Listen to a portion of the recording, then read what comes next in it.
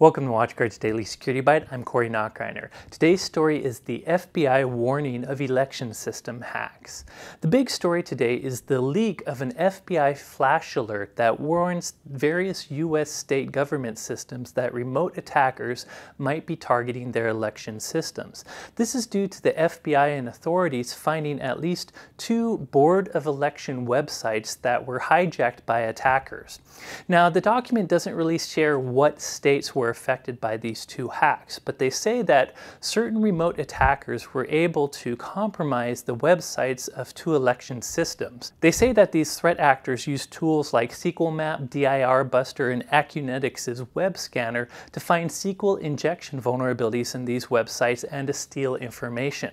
Now, according to an article by Yahoo, they suspect these have to do with hacks against the Arizona and the Illinois Board of Election websites. And at least in one of those cases, attackers were able to steal 200,000 user accounts for registered voters. Now, security pundits are already starting to blame nation states for this attack. Some even claim that it seems to be from an alleged Russian source. However, do know that this particular FBI flash doesn't attribute the attack at all.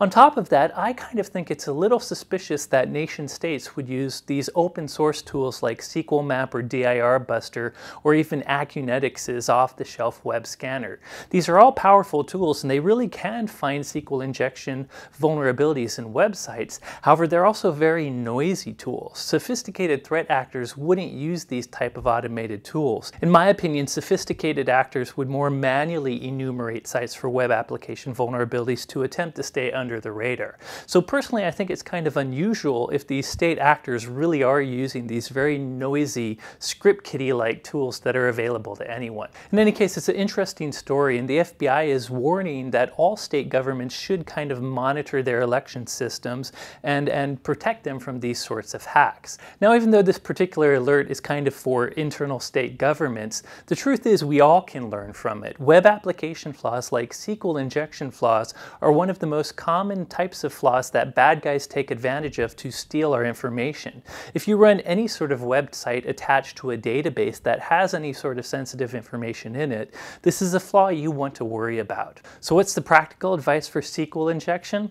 Well, unfortunately, it's not that simple. It really all hinges around secure coding, making sure your website is created in a way that bad guys can't take advantage of these flaws. And that has everything to do with sanitizing user inputs for any web applications you have, making sure to escape certain characters, only allowing your web application to call stored procedures in SQL rather than any sort of custom querying capability, and all kinds of things like this. Long story short, if you run a website that has a critical database behind it, I highly recommend you get your web developers to go to the OWASP or Open Web Application Security Project website.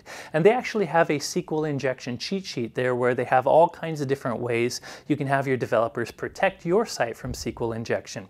Anyways, just an interesting story from today. It'd be interesting to see if they ever attribute these attackers. And again, I think it's kind of suspicious if nation states really are using tools like SQL Map or DIR Buster. That's it for today's story. Thank you for watching.